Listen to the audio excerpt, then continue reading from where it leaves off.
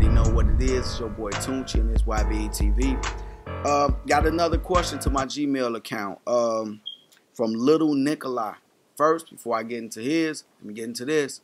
Hit me up at 1ybetv@gmail.com for all your questions. As soon as you hit me up, I'm going to try to shoot a video response as soon as possible. You already know. Okay, this one goes from Little Nikolai. It says, "Hey there, sir. I first have to say you're a kick-ass dude. Appreciate it. You seem very intelligent and successful, and I have to say I'm quite jealous. So keep doing you. And for my question, what are the best and worst states to be a on-the-road trucker? I'm from Michigan, but I'm living in Georgia. I asked because I remember you said fuck driving through Montana, Wyoming, and I think Colorado. I'm pretty curious about trucking because I recently got out the Army. I have been set on going to college to get my bachelor's in nursing, but after watching your video, well, it has me on the fence. I also have decent credit as well as not much debt, so I could reasonably afford a 2013 Volvo/freightliner. After seeing your videos, I have decided I will only go the owner-operator route, so I guess I have two questions. What are the best and worst states to drive in? What do you think I should do? Sorry for being a little all over the place. Hope you have a good time and drive safe." Man, bro, like you tore it up with this question. I really like this. A dope question. First thing I'm gonna say about the worst states to me. Okay, first and foremost, yes, Colorado, Wyoming. I hate Wyoming. I hate Colorado. Utah, give or take, the Twin Sisters, that's kind of aggravating. Certain parts of California is aggravating when you're going through Donna's Pass. That's pretty aggravating. Then you got Vail in Colorado, and Colorado got that stupid weather. The weather in Colorado, they love putting the chain law in effect. If you don't know what the chain law is, that means that they make you chain the tires of your truck or you can't move. Next, New York. It's probably one of the worst states to drive in. And it's not just because of the weather. New York, certain parts of Pennsylvania, certain parts of Oregon. But New York, man, that's probably one of the worst states too, man, because if you going through New York City, now upstate New York, Buffalo, Syracuse, stuff like that, that's pretty easy. In and out. It's pretty simple, man. I kind of love that portion of New York. But New York City, man, it's not trucker friendly. So is Chicago in certain areas. I'm a native of Chicago, so it's not too bad for me. But, man, I'm telling you, you could end up in some trouble in Chicago too. So those are some of the worst places that I could say. Now, let's move on to your next question, which would be, okay, best and worst state to drive in. What do I think you should do? Okay, now this part right here, this one is going to be tough for me because you invested so much into, nursing. Nursing, that's not no fly-by-night fluky stuff, like I respect anybody that gets off their behind and they push toward a goal.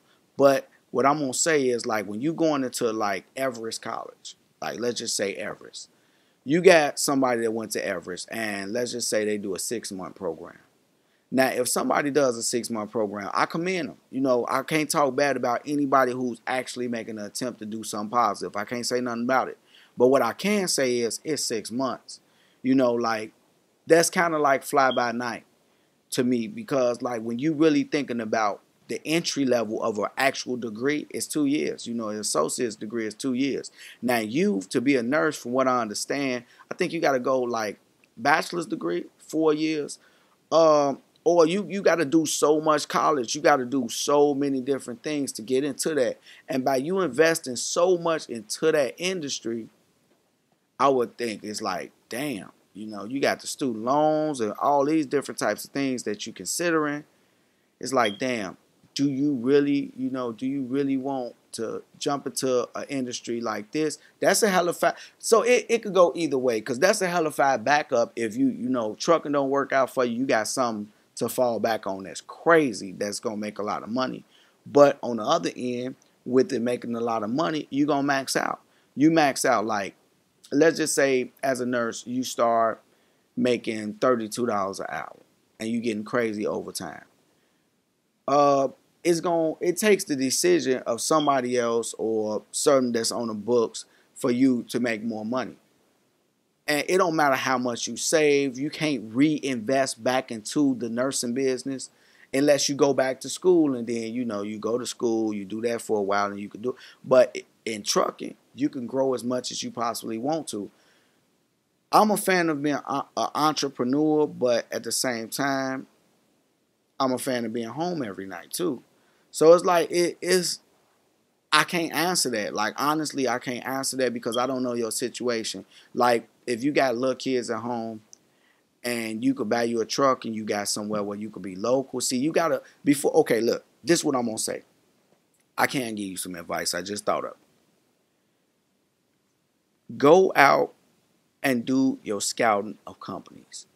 Call you some companies. Find out what they have to offer an owner-operator. Find out what truck. Just give a hypothetical truck. Write that truck down and shop that truck with different companies. Like, call JB Hunt and say, all right, JB Hunt, I want to know, I had a couple questions. Call the recruiters. I got a couple questions.